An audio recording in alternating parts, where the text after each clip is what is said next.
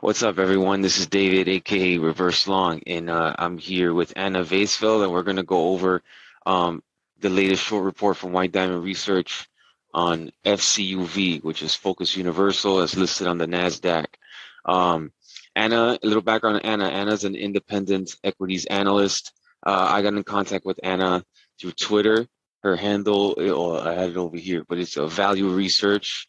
And she posts a lot of, she's just an actual analyst that can go over the report, and give from a professional's point of view.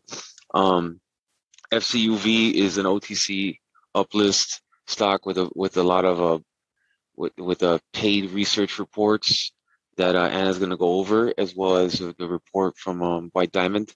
So yeah, Anna, how are you? Hi, David. What's going on? How are you? Okay, cool. So okay, so you want to tell us a little background about how you found out about FCUV and all the background. FCUV got my attention last year around November, because what I know is that it's an uplist from OTC and it paid to promote itself. And I thought, well, and the market cap at that point was around 450 million.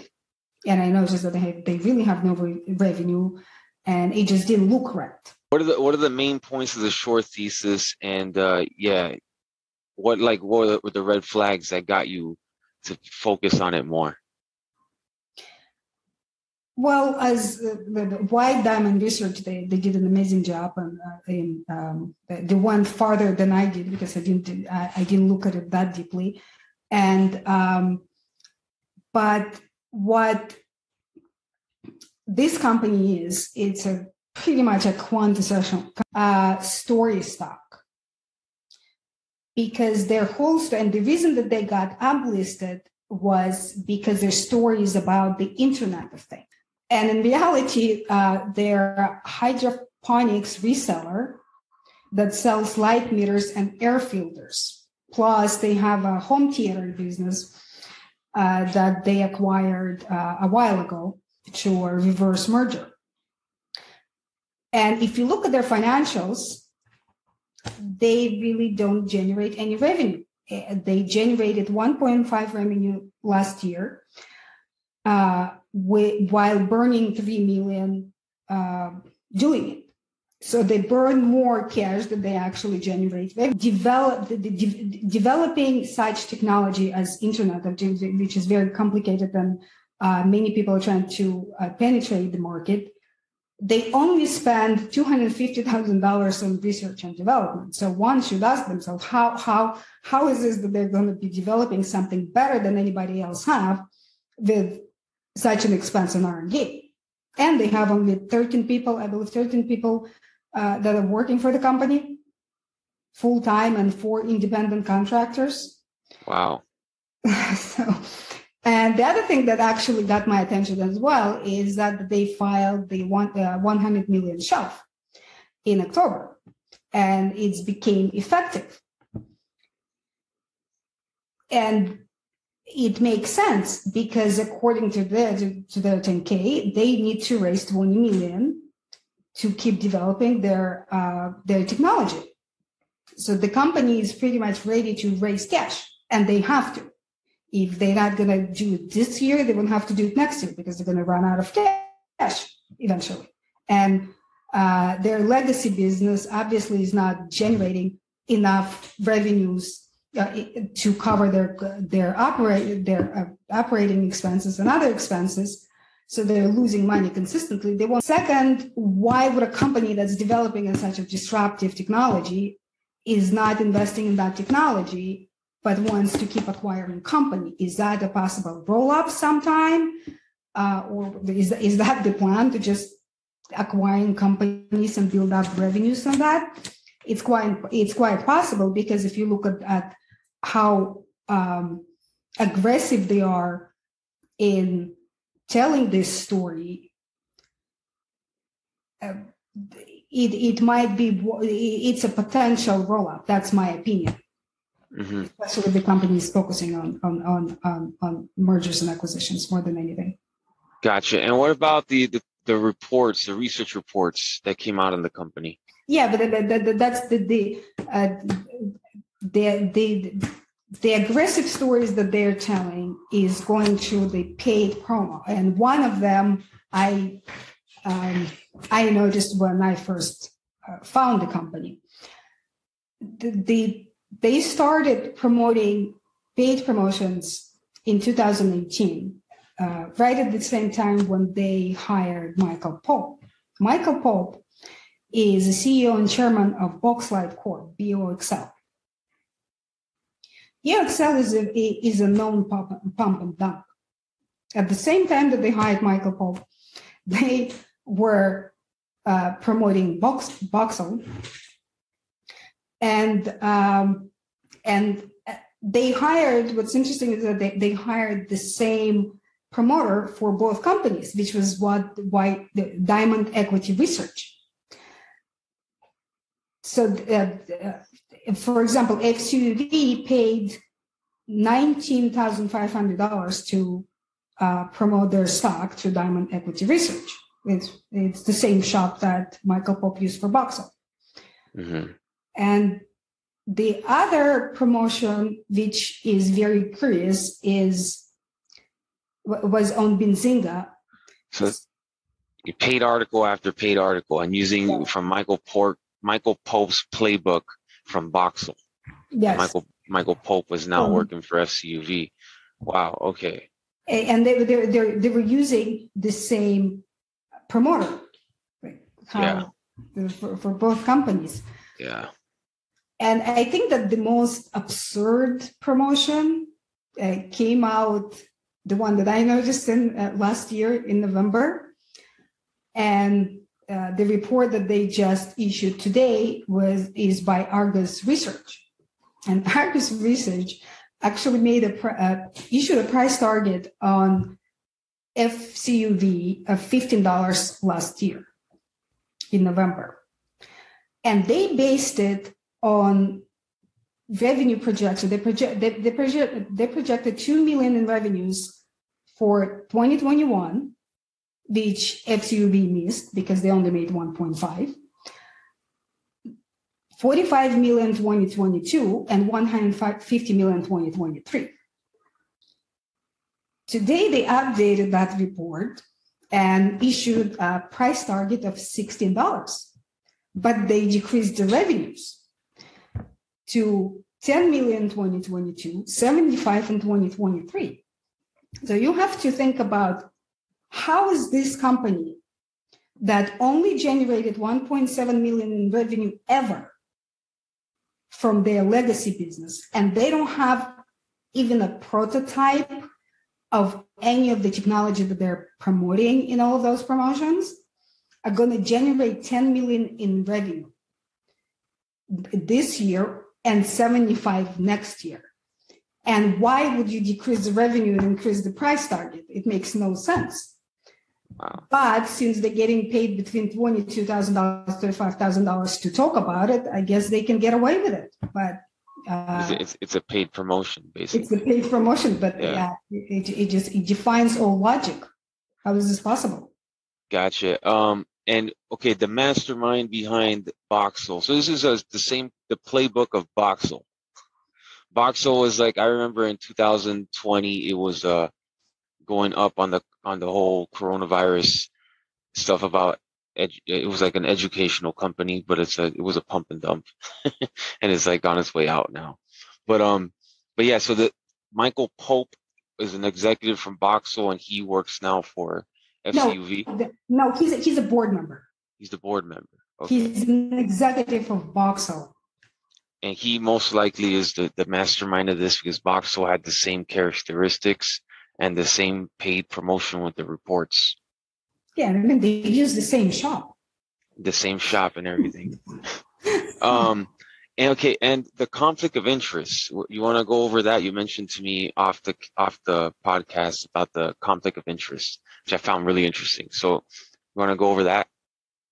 Yes, on top of the fact that they tell a story that doesn't exist and they keep paying to promote that story, the CEO has major conflict of interest. because he used to be a sole owner of a company called Whiter Shower. And Whiter Shower is the only shareholder of Tianjin, who is a main supplier for FCUV.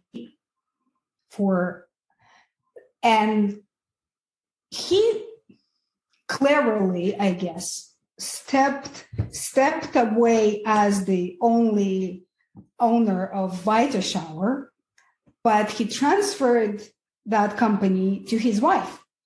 So in other words, what he's doing, he is paying his wife to get the product, and then he takes the product and sells it to Hydrofarm to FCUV. So he's double dipping.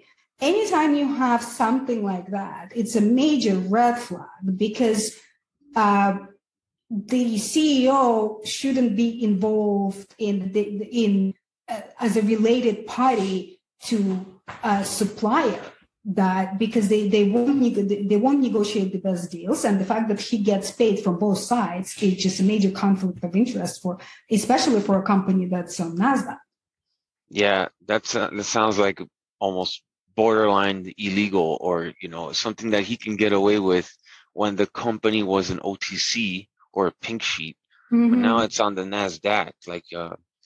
So to go over that. All right, so he used to be the sole owner of Vita Shower.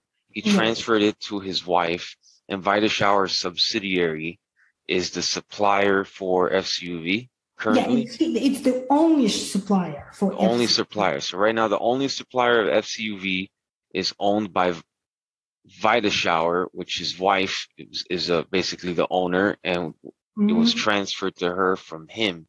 So it's all this trail, this dirty trail, that it's a clear conflict of interest. This is not an OTC company anymore. This is not a pink sheet. This is not a gray sheet. This is a Nasdaq listed company. So yeah, just major red flag there. Start to wrap it up. All right, so let's get this straight. So FCUV, it's the OTC uplist. It's listed on Nasdaq. It had those 2 paid research reports. No, 3. 3 paid research reports. It's actually 4 by now, if we count 2 Argus up the reports and Benzino. Wow. And so then they're claiming to have this revolutionary technology of the Internet of Things and the mergers and acquisitions, and they're making 1.5 million, and they're missing their targets, but yet the paid research promotion keeps bumping up their stock price targets and future revenues or whatever. And then you have Michael Pope, the BOXL pump and dump specialist, running his old playbook with this company. And then you have the CEO, former owner of Vita Shower, which is the owner of the supplier of FCUV, and the CEO's wife owns that. So many things wrong over here.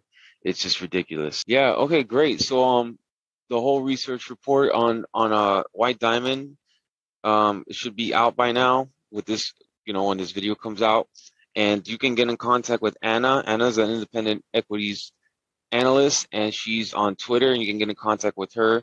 She's very good to collaborate with, and very friendly and cool, as you can see. So with that, Anna, thank you very much for breaking that all down to us. So it's always cool to get a professional's point of view. Yeah, for sure. Absolutely, Anna. Well, I'll see you later. I'll see you guys later. Thank you for tuning into the Friendly Bear podcast. Bye-bye. Bye. So I wanted to add also on top of that, what we just covered on FCUV, is the Argus research. So Argus research, as a lot of people know, I am the guy that went to FLGC, Flora Growth, cannabis cultivation facility in Bucaramanga, Colombia, last year. I think it was around September. But Argus Research put out a report, which was a paid pump on FLGC when it was around $2, and they put it around $4 for a $7.50 price target. Then it pumped. I went to Colombia. I saw what was going on there. They have no infrastructure to deliver all their marijuana, whatever. All that is covered in depth. It was all exposed. I had a confrontation with one of the directors there, in person. It's all on camera. You can go see it for yourself. It's one of my first. It's one of the first videos of the YouTube channel and the podcast, because it was good material. But yeah, Argus was behind that, and so Argus has it's a pump service, and so this whole FCUV is like, these pump and dumps keep coming back in other forms. So also, Anna and I mentioned the wife of the CEO and FCUV owning Vita Shower. And that's similar also with FLGC. Stan Barty, one of the nefarious characters of FLGC behind the whole scheme, that has a history of doing that kind of stuff.